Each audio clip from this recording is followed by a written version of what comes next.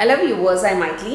இன்னைக்கு 12th Maths Applications of Integration ல exercise 9.7 ல first ல second sum இந்த வீடியோல பார்க்கலாம். Question பாருங்க. Evaluate 0 to pi by 2 e power minus tan x by cos power 6x dx னு கொடுத்திருக்காங்க. இந்த e power minus அப்படினு ஒன்று வந்தாலே நமக்கு ஒரு ஃபார்முலா இருக்கு. என்னன்னா அது 0 to infinity இருக்கணும்.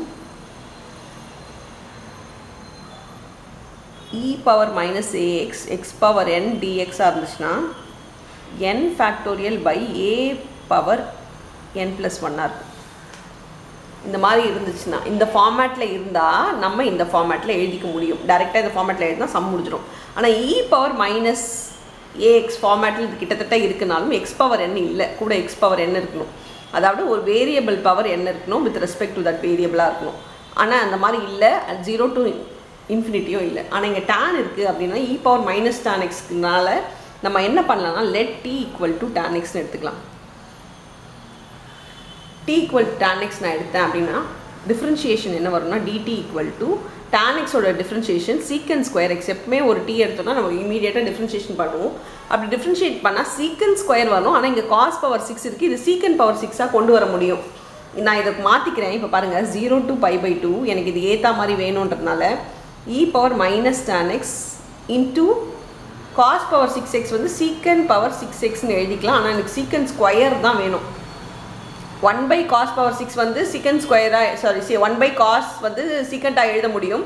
பவர் என்ன இருக்கோ அந்த பவர் எழுதிக்கோங்க. ஆனா எனக்கு secant square தான் வேணும்ன்றதனால இத ரெண்டா பிரிச்சு போறேன். e power minus tan x into எனக்கு secant square வேணும். அந்த secant square x எடுத்துட்டா பேலன்ஸ் என்ன இருக்கும்னா secant power 4x ஆயிடும். ஏன்னா பவர் ஆட் பண்ணாதான் இது வரும். மல்டிப்ளைல பேஸ் சேம்னா நம்ம பவர் ஆட் பண்ணுவோம். அப்போ 4 plus 2 வந்து நமக்கு 6 வந்துரும். இப்போ எனக்கு தேவையானது இது வந்துருச்சு. இது வந்துருச்சு. ஏன்னா இது வேண்டாம். இது secant வேண்டாம் இல்லையா? அப்ப நம்ம என்ன பண்ணலாம்னா இது secant square the whole square னு போட்டுக்கலாமா? 0 to pi by 2 e power minus tan x இது secant power 4 secant square x the whole square secant square x dx. நான் இத பின்னாடி எழுதிட்டேன். இந்த secant power 4 secant square the whole square எழுதிட்டேன். ஆனா எனக்கு மறுபடியும் இன்னொரு dx எழுத முடியாது. dx ஸ்கொயர்லாம் கிடையாது. அதனால இத நான் வந்து tan க்கு ஏத்த மாதிரி மாத்திக்கிறேன். சோ secant square நமக்கு தெரியும் 1 plus tan square னு. இப்போ 0 to pi by 2 e power minus tan x. So secant square 1 plus tan square x னு எழுதிக்கலாம். secant square x dx. இப்போ வாங்க இப்போ மாத்திக்கலாம். என்ன மாத்தணும்? e power minus tan x பதிலா e power minus t னு எழுதிக்கலாம். into இங்க பாத்தீங்கன்னா 1 plus tan square x 1 plus tan square x பதிலா 1 plus t square னு எழுதிக்கலாம். the whole square. அப்புறம் இதுக்கு பதிலா dt எழுதலாம். அதே நேரத்துல நம்ம இன்டர்வலும் மாத்த வேண்டியதா இருக்கு. இன்டர்வல் 0 to pi by 2 இருக்க கூடாது. இந்த ஃபார்முலா யூஸ் பண்றதா இருந்தா இந்த ஃபார்முலால என்ன இருக்கணும்? 0 to infinity இருக்கணும். சரி, அது என்ன வருதுன்றத பாத்துக்கலாம். நம்ம அவங்க வந்து x க்கு கொடுத்திருக்காங்க. x க்கு என்ன கொடுத்திருக்காங்கன்னா 0 வும் pi by 2 வும் கொடுத்திருக்காங்க. நம்ம எடுத்தது t. சோ t போட்டனா என்ன வருதுன்றத பார்க்கலாம். t க்கு எப்படி சப்ஸ்டிட்யூட் பண்ணா இந்த இடத்துல சப்ஸ்டிட்யூட் பண்ணனும். t 0 வந்து பாருங்க x க்கு இடத்துல 0 போடிங்கனா t என்ன வருதுன்னு பாருங்க. x க்கு இடத்துல 0 போட்டா t equal to tan 0 ஆயிடும். tan 0 வந்து 0. x க்கு இடத்துல pi by 2 போட்டா tan pi by 2 tan pi by 2 னா 90 டிகிரி. tan 90 வந்து not defined. சோ இப்போ ஆட்டோமேட்டிக்கா நமக்கு என்ன வந்துச்சுனா நமக்கு தேவையான எல்லாமே வந்துருச்சு. இப்போ 0 to நான் t ஆ மாத்த போறேன். So 0 to infinity e power minus tan x பதிலா t. இப்போ into 1 plus tan square x க்கு பதிலா tan square x பதிலா t square எழுதிக்கலாம். the whole square secant square dx மொத்தமா இதுக்கு பதிலா dt னு எழுதலாம். சோ இந்த சேஞ்சஸ் எல்லாம் நீங்க தெரிஞ்சுக்கோங்க. நமக்கு வந்து tan னு எடுத்தோம்னா அதுக்கு secant square வரணும்ன்றதுக்காக அதுக்கு ஏத்த மாதிரி நம்ம மாத்திக்கலாம். ஒரு secant square தான் இருக்கணும். அதனால வந்து இன்னொன்னு வந்து tan ஆவே மாத்திக்கோங்க. அப்ப நம்ம t வேல்யூ சப்ஸ்டிட்யூட் dt ஐ சப்ஸ்டிட்யூட் பண்ண முடியும். dt ஒரு வாட்டி தான் போட முடியும். ஆனா t எத்தனை வாட்டி வேணாலும் போட்டுக்கலாம். சோ t ஆ மாத்திக்கோங்க. இப்போ இது இந்த ஃபார்மட்ல வந்துருச்சு இல்லையா?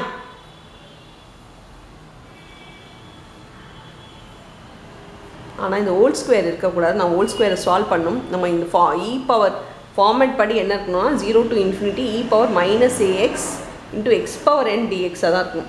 இங்கே ஒரு எக்ஸ் தான் இருக்கணும். இங்கே நிறைய வந்து இப்படி மல்டிப்ளையில் பவர்லலாம் இருக்கக்கூடாது. அதனால் இது என்ன பண்ணுங்கள், a plus b whole square formula போட்டுக்கோங்க. So 0 to infinity e power minus t into a plus b whole square formula போட்டால் 1 plus t square the whole square, அப்போ t power 4 ஆகிடும், plus 2ab 2t power 2 ஆகிடும் dt.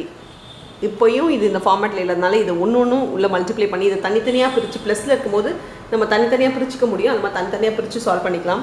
So இது 0 to infinity e power minus t ஆகிடும் இங்கே பண்ணும்போது. இந்த இடத்துல நெக்ஸ்ட் ஒன் பாருங்கள், plus 0 to infinity e power minus t t power 4 dt plus 0 to infinity e power minus t, அடுத்தது இதோட மல்டிப்ளை பண்ணுறேன், 2 இருக்குது, 2 வெளியே எழுதிக்கலாம், t square dt.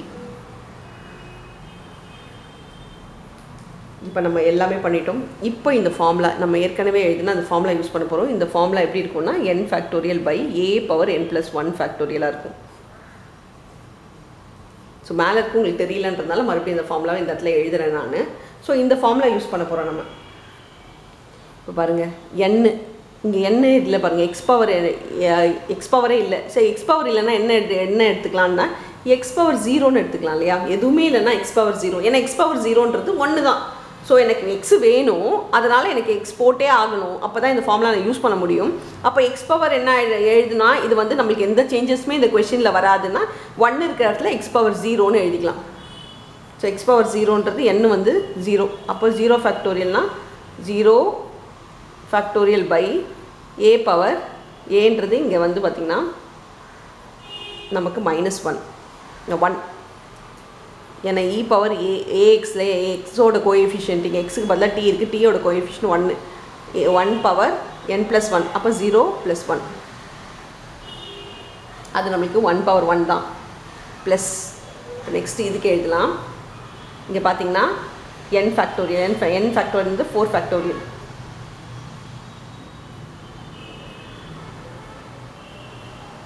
into 2 4 factorial by aன்றது இங்கே இதில் 1 தான். So 1 power any number will be 1 தான். அது என்ன போட்டாலும் நம்மளுக்கு 1 தான் வரும், அதனால் 1 வச்சுக்கோங்க. Plus 2 into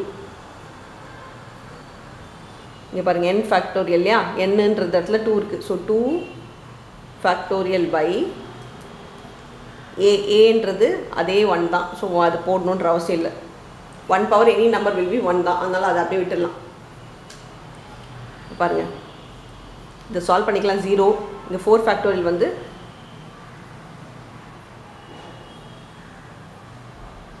4 × 3 × 2 × 1 plus 2 × 2. இப்போ 4 3s are 12, 12 2s are 24 plus 2 2s are 4. Sorry, 0 factorial வந்து நம்மளுக்கு 1, ஸோ 1/1ன்னு வரும். இங்கே 0 ஃபேக்டோரியல்ன்றது 0 இல்லை 1, அதனால் 1/1 நம்மளுக்கு 1ன்னு வரும். ஸோ இதை ஆட் பண்ணால் இதுதான் உங்களுடைய ஃபைனல் ஆன்சராக இருக்கும். அப்படி பார்த்தீங்கன்னா 25 + 4, ஸோ 29 தான் இந்த சம்முக்கான ஆன்சர். ஸோ இது ஃபார்முலாவில் இல்லைன்னும் போது நீங்கள் இந்த ஃபார்முலாவை கொண்டு வரணும். t = tan x போட்டு இந்த ஃபார்முலாவை கொண்டு வந்து சால்வ் பண்ணிக்கலாம். அவ்வளோதான் இந்த சம். தேங்க்யூ.